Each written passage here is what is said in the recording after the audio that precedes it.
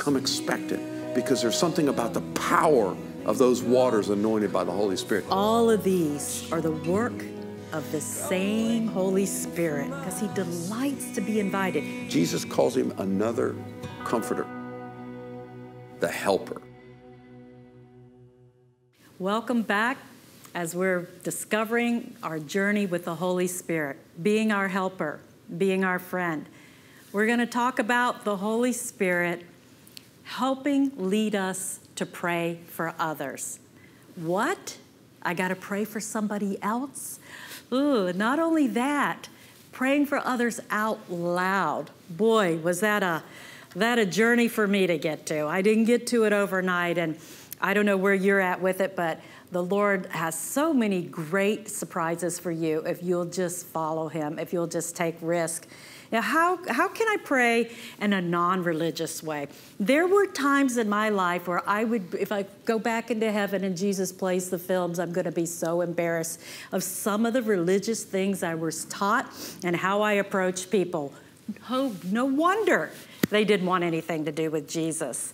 So I learned that, thankfully, by God's grace and Spirit, that God's supernaturally natural in our lives. We're going to be who we are. It's going to be a natural process. It's not some whipped up, hyper-religious thing. So a lot of people, we have to help disciple sometimes to kind of like take those clothes off and let the Holy Spirit help you to just be who you are. And he wants to do that. He doesn't want you to be somebody that you're not. He wants you to be who you are. And, the world is filled with judgment and criticism.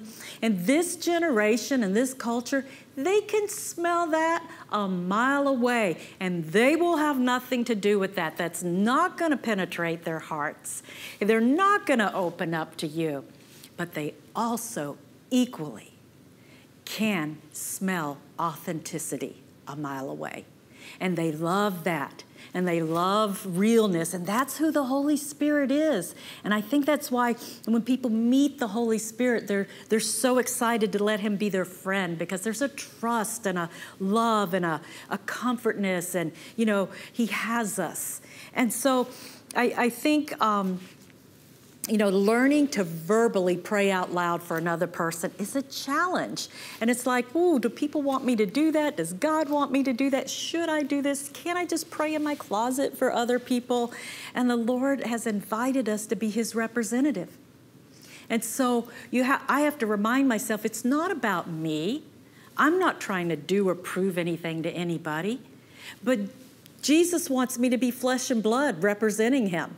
And so what we have to do is to learn how to partner with him. I want you to go with me to 1 Corinthians chapter 12, verses 4 through 11. And I want you to just see what he wants you to do. He has so much for you and for me, and we all get to play. And he talks about there are different kinds of gifts, but the same Spirit distributes them. There are different kinds of service, but the same Lord. There are different kinds of working, but in all of them and in everyone, it's the same God at work. Now, to each one, the manifestation of the Spirit is given for the common good. To one, there's given through the Spirit a message of wisdom. That's great. To another, a message of knowledge.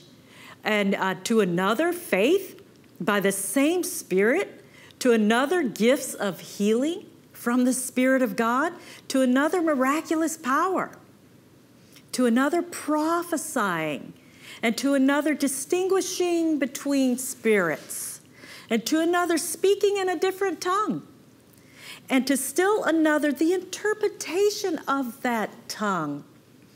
All of these are the work of the same Holy Spirit. And he's going to distribute, they're his gifts. They're not mine. They're not yours. But he is going to distribute them. He's going to pass them out, so to speak. And he has something for each one of you. As you learn this is a unique thing in the Spirit. As you begin to learn, as you're moving with the Spirit, we don't have all the gifts, the Holy Spirit does, but you begin to learn in different situations that you are in, It took me a while to figure this out. I used to try to pray for everybody kind of the same way and begin to learn that the Holy Spirit had his own unique way and design and gift that he might want to place in my hand for what I needed in the moment. And so you will see this as you begin to minister and learn to pray for other people. The Lord may give you, as we just looked at, he may give you a word of knowledge. What is a word of knowledge? It would be maybe you're ministering to a teenager and the Lord just gives you, the Holy Spirit gives you this impression of something that has happened in their life. You have a knowing of what's going on in their world that you have no way of knowing, but you know that you know because the Holy Spirit is letting you know. So you craft that with the Holy Spirit and you learn how to ask the right questions. You don't just come in and say, well, I know this about, but you begin to listen to the Holy Spirit. You dial in, you ask the right questions, you poke around and let the Holy Spirit bring that. A prophetic word. It might be a calling out in somebody, something that you see that God has foreordained for them, or a building up of faith, somebody that is so in despair, so in discouragement. They hide it from everybody.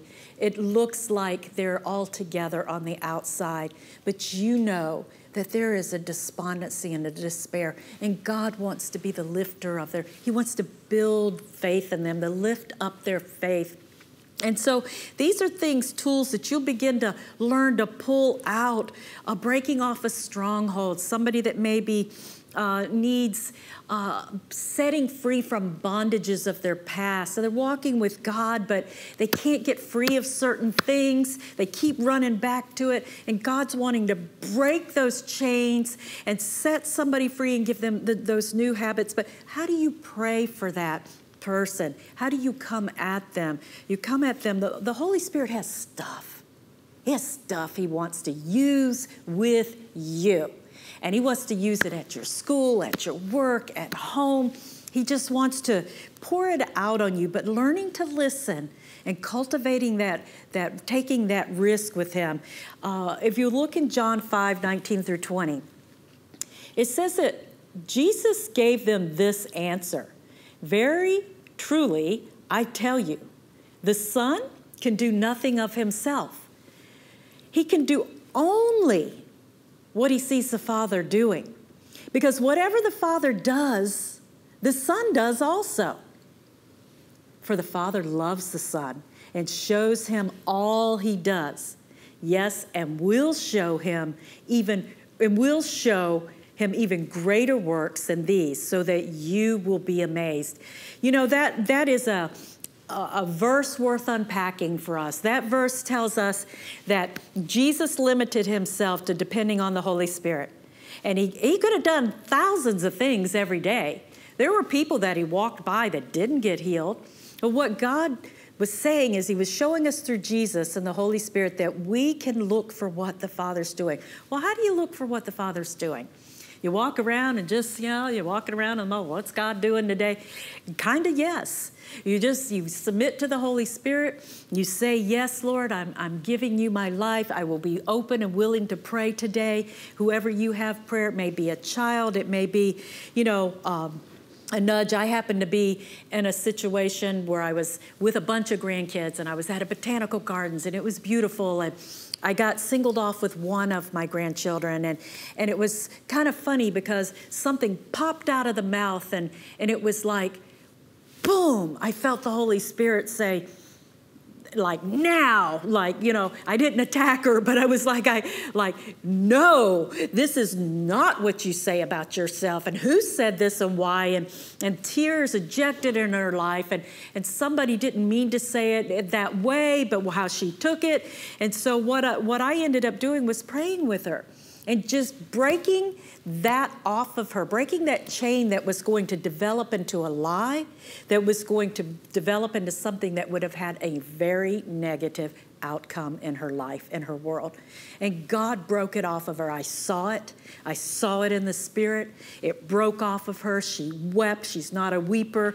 God did something to set her free in her little spirit. And God wants to do that with you when he leads you. But stepping out to do things, one thing with our family, but what about at school? What about at college? What about on your work, where you're at, you're traveling? Well, the Lord wants you to take a risk. He's asking you to. He wants you to come out of your fear zone. He's challenged me over and over in my life. I had to come out of my pride zone. I didn't want to look stupid. I didn't want to say the wrong thing. I had to come out of my apathy zone. Well, somebody else will do it, not me.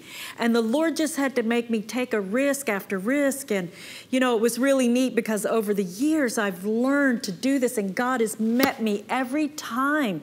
And I don't always get it right, but, you know, like John Wimber says, if people feel loved, that's the main thing. If they feel your concern, they'll know your heart of authenticity and that the Holy Spirit is loving them if you'll release that. And my mom and dad came to stay with me of recent. And it was so neat because my dad has just grown so tender with the Lord over the years. And he just has such a heart for God. And, you know, he's probably pushing around 77, 78. But it seems like when I see people as we're getting older, maturing, there becomes a more seriousness about the kingdom of God. Not that others aren't, but you know your time could be short and you want to be faithful to God and you don't want to miss an opportunity. It's not like you've got several years. And, you know, so my dad was just, everywhere he goes, he's an evangelist and he loves to garage sale. And I used to think it was about the garage sale stuff. I now realize it's not about the stuff. It's about the people. So we were out garage selling with my dad and my mom, and, you know, we were just gone to about 7 or 8 garage sales. And as I began to watch him, I would look over there, and he would be by some guy with a fishing pole talking about fishing, and he just had a way to angle into the conversation. And the guy would start talking about fishing, and then before you know it, my dad would do a simple thing like asking, what is it? Is there something in your life that's you would need prayer for today? Is there something bothering you or something that you need or something? And inevitably, they would say yes. And he would begin to just right there at the garage sale, people all around, pray. We'd go to the next one, he'd pray. Go to the next one, he'd be praying for some little lady with her teacup, and he's buying the teacup from her and ministering. And so I was with him this particular day, and it's kind of tired, and I was kind of, you know, Dad's doing his thing, and I just didn't want to be really involved. So I was staying way over at the end, pretending like I was looking at junk out here that I didn't care about. But it was like, I'm not getting into this right now. I just don't feel like it. I'm not into it. I don't want to. And it's my dad's thing. Next thing I know it, he's in the garage with a lady. Hey, Kim, come here. And he's calling me in, and I just felt this, I don't want to pray for anybody right now. I guess I felt prayed out. I don't know. And I quickly checked my heart, and it was like I felt the Holy Spirit just kind of grieved about my attitude. I was just like, oh, God, forgive me. I'm sorry. Didn't I pray today that I wanted to be used by you? You're opening a door. Okay. So as I went in with my dad, not only that, the Lord showed me afterwards, what a great moment with your dad. And I was like, I'm totally missing that. But a great moment with my dad. And then the Holy Spirit shows up on this lady. She's got a close person to her heart going through cancer, her husband. And then next thing you know it, somebody else shows up that has faith. And next thing you know it, we find out they've been to our church. They have this fundraising thing. We're all given to it. And it was just like a Holy Spirit moment. It was one of the Holy Spirit stories. And we got to go back and celebrate. My dad was elated, and I was just thanking Jesus for his forgiveness that he works with me in spite of me at times. And so as we just begin to have a wonderful day, just seeing God move, he loves his people more than we do. He loves people more than we do. We have to get our love from him. Doesn't come naturally for us. I felt like the Lord showed me this in another level. I get my nails done at this really nice place. There's a few treats I have for myself, and I get my hair done and my nails done. And I've been going in there 2 or 3 years, and they know I'm a Christian. They know I'm a pastor. There's a lot of different lifestyles that go on in this place, and I just bless and love and try to be an example. And there's this one gal, and Actually, she had done some stuff in the past that was very offensive to me, and it was really neat how God had just brought a healing with all of that, and I worked through just forgive her, love her, move on. And as I did that, God just gave me a real opportunity. I'm sitting there getting my pedicure, and there's another lady next to me, an older lady. There's 3 other ladies getting their work done, and I'm sitting here. I've known this girl. Let's call her Sally. And Sally's done my nails forever and talks a little bit, but all of a sudden Sally's talking a lot, and all of a sudden she can't look up, and tears are filling her eyes, and it's like she starts telling me more stuff than anybody's probably, just about what she's feeling. And more she talks about it, she starts moving into crying, almost shaking, can't even do my nails, and I'm embarrassed for her, and I'm like, okay, Lord, what's the prayer we pray? Oh God, oh God, oh God, help. Holy Spirit, what are you doing right here? And again, I'm embarrassed to say this, but I'm like, Lord, I don't want to be the preachy pastor here. I don't want to start talking to her and trying to pray for her, and you got this lady and that. I don't want to, rock the boat, get her in trouble. I got all of these excuses. I don't know if you guys go through this or not. But so anyway, I just threw it to the wind and said, Holy Spirit, use my mouth, use my heart. Let me minister to her. And as I began, the Lord gave me a word of knowledge. Simple as this. You may say, what's a word of knowledge? He simply said it was about her family. And so as I began to talk to her, I talked about the Lord caring about her and caring about the things that she cared about, and even her family situation. Boo-hoo-hoo, tears are coming. She's crying. My family, she starts unloading the whole thing about her family. I didn't know that. The Holy Spirit did. But I was obedient, and I took a risk. And God's going to call you to take risk. Next thing you know it, I'm bypassing my pride, worrying about this woman. It's like the Lord remind me, she could be one of mine and praying for you. And it was like, oh yeah, okay. And so I'm just moving on in this, and I'm telling you, I'm worried that she's going to get fired because she's having a meltdown at my feet. And I wanted to say, don't even worry about the toes, And she's like, I'm crying all over your toes. I know it, I'm like, no, it's okay. It's okay. We don't have to worry about the toes. And so it was really neat, though. This is how the Lord works. If we're willing, He wants to help us pray for others. Now, He's going to call you in a different way. You may be out on a fishing trip in a boat, and you may have some other guys with you, and God gives you an opportunity. We don't push our way in, but we look for opportunities. And sometimes they come quickly. In my situation, I'd built relationship with her. She had seen my care for her. I tipped well.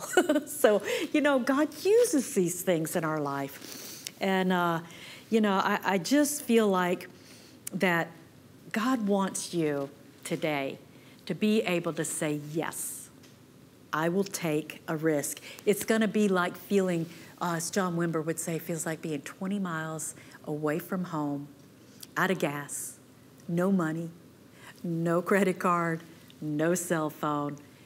Oh God, help. And that's the feeling I get every time. I never come at it and say, whew, I got this one. I don't want this without you, Holy Spirit, because I can mess it up.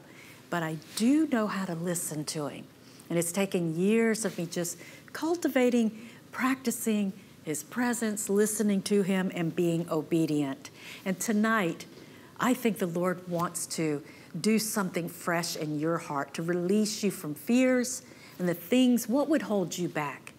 Maybe you want to talk about that in the group, maybe things and opportunities, or asking God to give you an opportunity, because I promise you He will. So let's go to the Lord in prayer as we close. Father, we thank you so much that you have given us the greatest gift, your Holy Spirit, that He's a person, that He's dwelling in us, and that we have a friend, a helper indeed, that we can depend on every day of our lives. We're not alone. You've got us. And we thank you so much that you are patient with us, that you encourage us, that you strengthen us. And I pray for each one at the groups that you would bless them with an abundance of your grace, and to be reminded that they're not going to feel bold or strong, It's the power of ugly. They're going to feel weak, but when they step out, you love to see that because you love to show up and surprise us with your grace and your gifts, surprised by your Spirit. Thank you for your love. It's in Jesus' name we pray. Amen.